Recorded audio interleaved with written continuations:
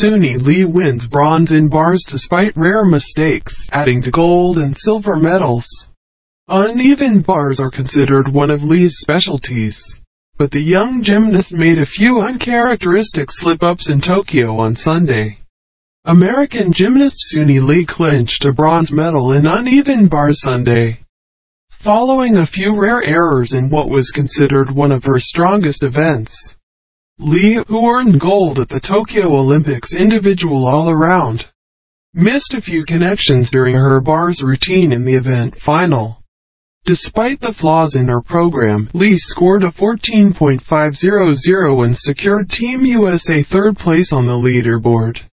Uneven bars are typically Lee's strong suit, and she previously earned a 15.300 in her qualifications and all-around at the tournament.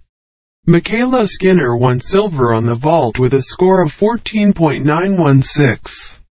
The bronze adds a third medal for Lee's Olympic debut, following Team USA's silver medal and her own gold medal performance in the individual all-around. Lee, an 18-year-old from Minnesota, drew international praise for her performance last week after Olympic favorite Simone Biles stepped back from the competition. Biles pulled out of the team all-around final Tuesday after struggling on her first routine and then withdrew ahead of Thursday's individual all-around final to focus on her mental health. Biles also pulled out of Sunday's floor competition as she has been struggling with a phenomenon called the twisties, where athletes lose their sense of space and dimension in mid-air.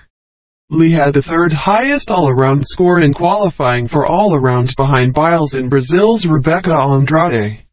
Her performance in the finals was history-making, as Lee became the first Asian American woman to win gold in the Olympics all-around competition.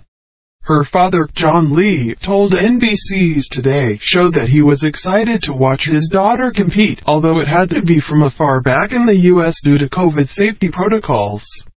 He said that her family and their tight-knit Hmong community were very proud of her accomplishments.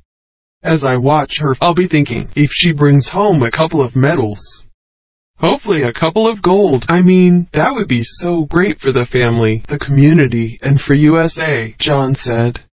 Lee's Olympic dreams being realized drew international attention to her own inspiring story. 2 days before Lee competed in the 2019 U.S. National Gymnastics Championships, her father fell off a ladder while helping a neighbor trim a tree and was paralyzed from the chest down.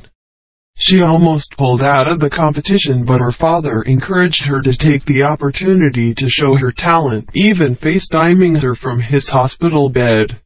Lee said her father sacrificed everything to help her achieve her dreams. He even built her own balance beam to help her with her training in their backyard because they couldn't afford to buy one. "I wish he was here," she said after her win on Thursday. "He always told me if I win the gold medal he would come out on the ground and do a backflip. It's sad that he can't be here, but this is our dream and this our medal." If you like this video, then subscribe my channel and post comments about this video.